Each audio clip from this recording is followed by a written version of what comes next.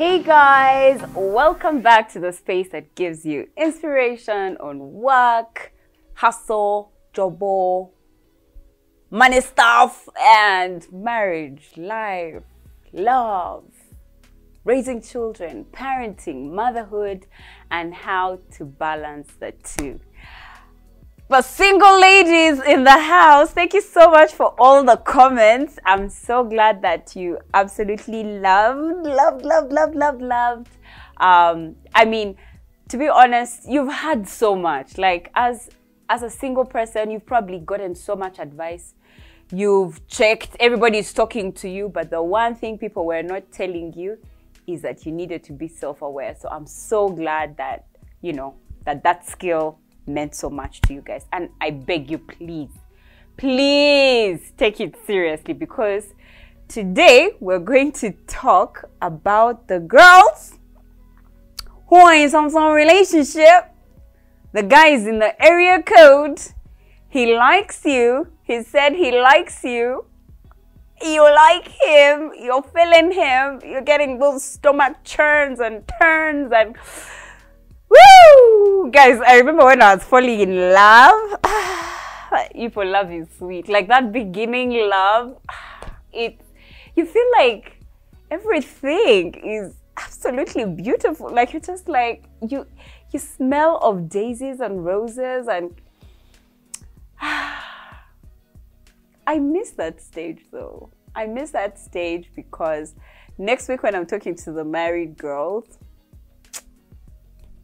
we'll be understanding the fact that love is not a feeling. So any girl that's in love right now, any person that's in a relationship right now, please hold on to the feelings, because yeah, later they go, because they are very fleeting, and then you're left with something else which you need to watch the next week's episode to find out, because not all doom, right?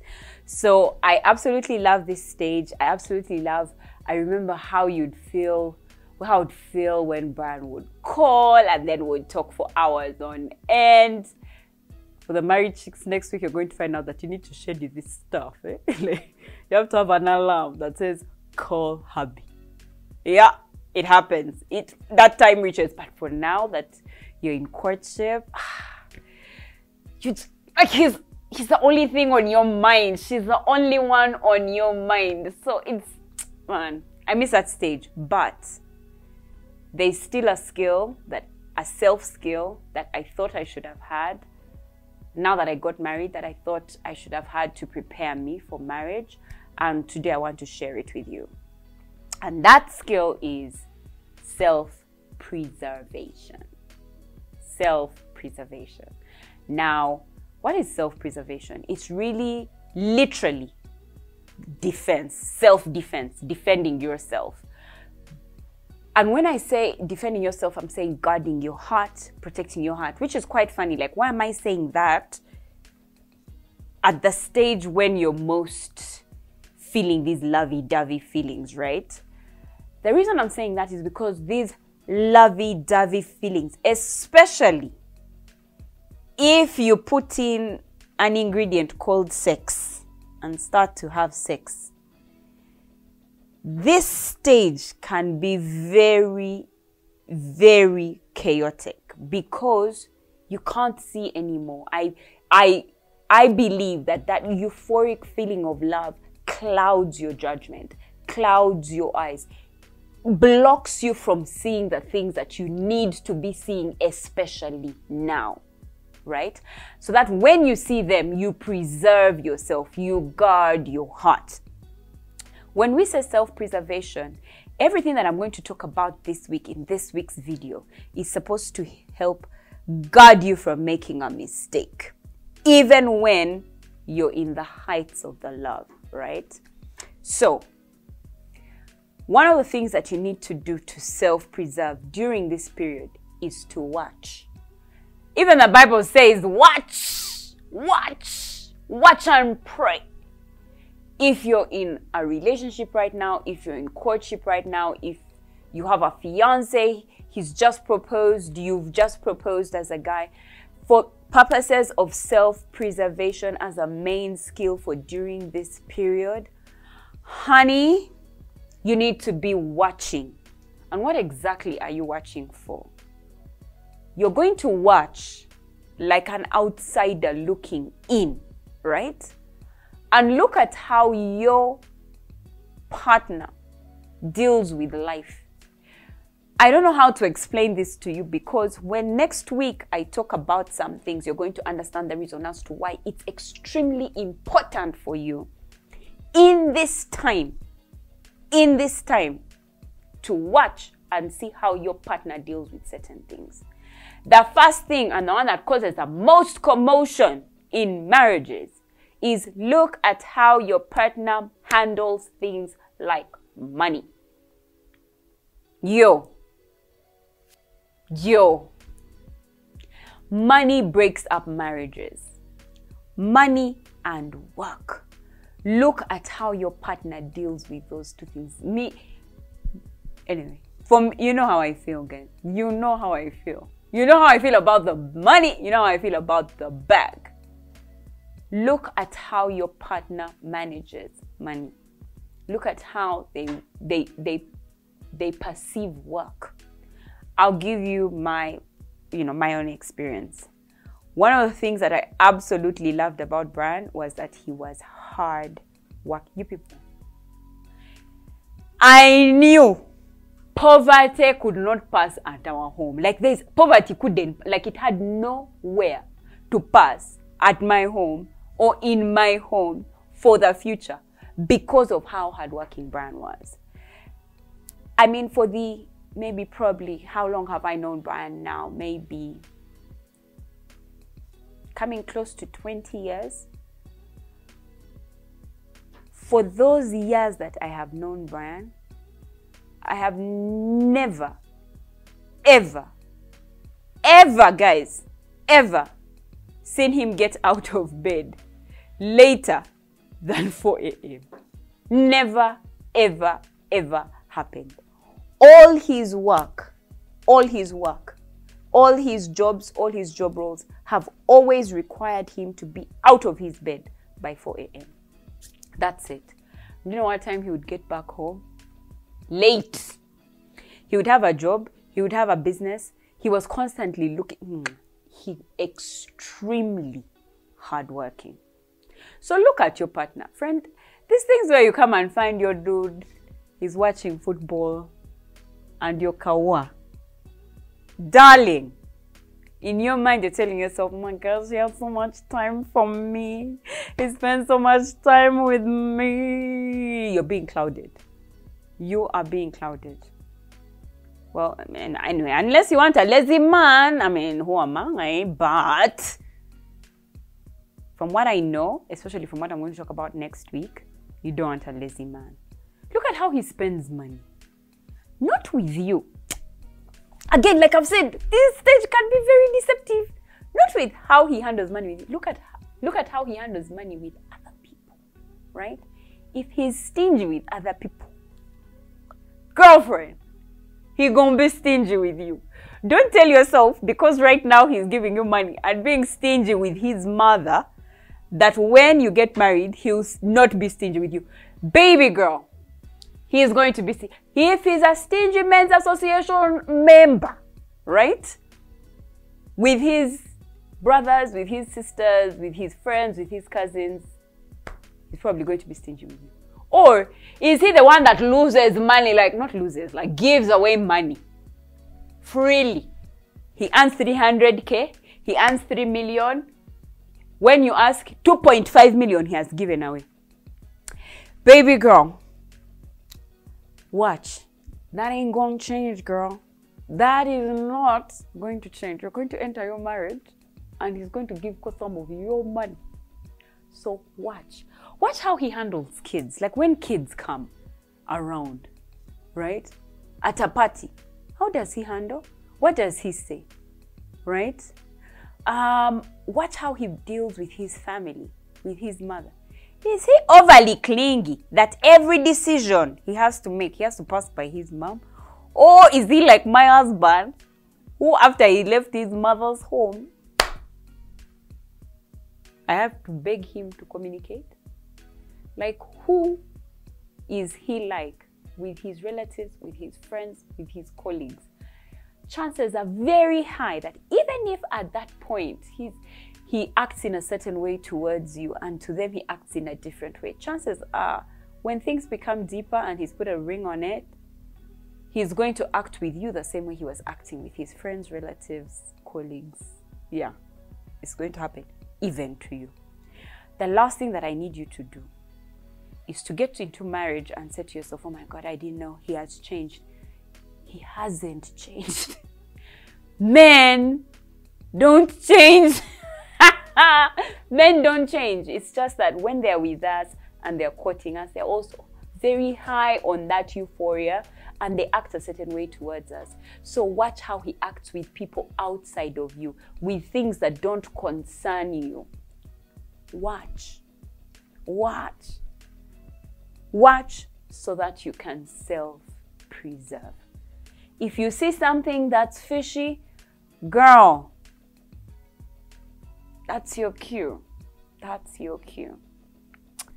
Okay.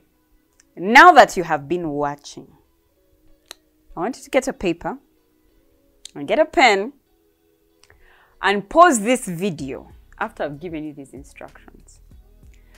I want you to write everything you love about your partner. Everything. I want you to write it down. Pause the video. Pause the video right now. I want you to write everything you love about your partner. Pause. No. Seriously. Pause. Just pause it. Get your paper, get your pen, and write.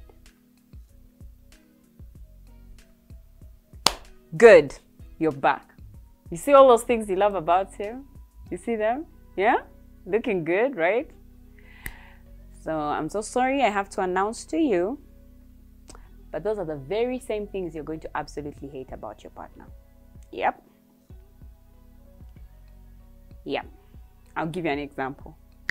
Did I tell you I loved how hardworking Brian was?